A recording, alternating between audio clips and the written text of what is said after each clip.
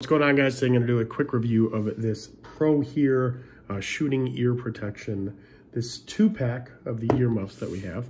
In this review, I'm going to tell you everything you need to know about these earmuffs, including one thing I think you should know before buying. So we got these mainly because my wife and I like to go shooting, and you know, we obviously, I mean, you can always get the earmuffs at the range, but we decided that we wanted to have our own, so we decided to opt to buy these.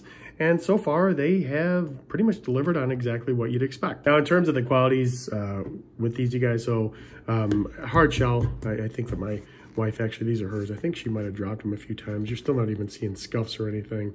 Maybe a little scuff on the edge over here, but yeah, these are durable. They've been good, and they do, I mean, exactly what you'd expect, right? You want earmuffs that actually protect your ears. We brought them to the range numerous times, and so far have had absolutely no issues with them. I'd say probably the biggest thing is that the way that these are built, they're kind of stiff.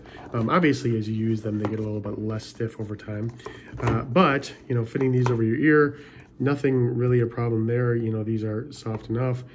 This obviously has some cushion here, and they do protect your ears just as you'd expect and that you'd want them to, and they adjust pretty well too. That was one thing. When you first put them on your head, it's kind of weird because, you know, it may not seem like it fits, but these actual earmuffs here will move down. It's kind of hard to show you, but these will move down directly like that. So it's kind of hard to show, but basically the fitting of my head's really big. My wife's head is really small, and these both fit us really, really well, which is great. Because, you know, I know that we have two very different sized heads. For as sturdy as these are too, I do like that they are really lightweight. There's really not much weight to these at all. And like I said, they've taken a little bit of beating so far, but I like the fact that they're lightweight because I know, you know, with bulky ones, especially if you're shooting for a little while, it would kind of just put a strain on your head, and I didn't really like that with some of the ones that we'd use at the range. So these have definitely fit the bill there, and that makes me happy as well. And these can dampen up to 26 decibels, which is pretty much standard if you're looking at different, you know, earmuffs to protect your ears when firing, pretty standard.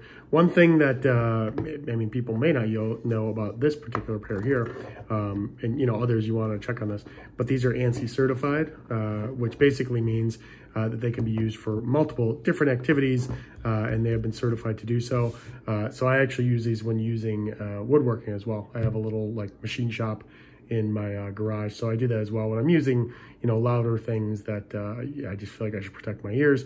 These work for that too, and they have, you know, done pretty well, just as you'd expect. My only one thing I think that you should know, it's not really a complaint, I don't really know if there's a good solution to this, but basically right here, my wife doesn't have this issue as much, but we have noticed, well, I have noticed, that when you have your ear in here, because of the way that this is, right, you can see I mean, it breathes a little bit, but not much.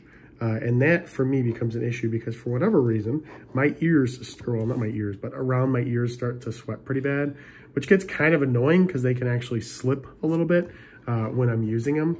I wouldn't say it's a terrible, you know, terrible issue. And frankly, I don't think I've ever found any type of, you know, like earmuff to protect my ears while shooting. I don't think I've ever seen anything else because I don't know what else they could do. But one slightly annoying thing that I've dealt with is that they don't slip off a lot, but here and there I'll feel them slip a little bit. I got to readjust them. And just the fact that aside by my ears are sweating, you know, it is what it is.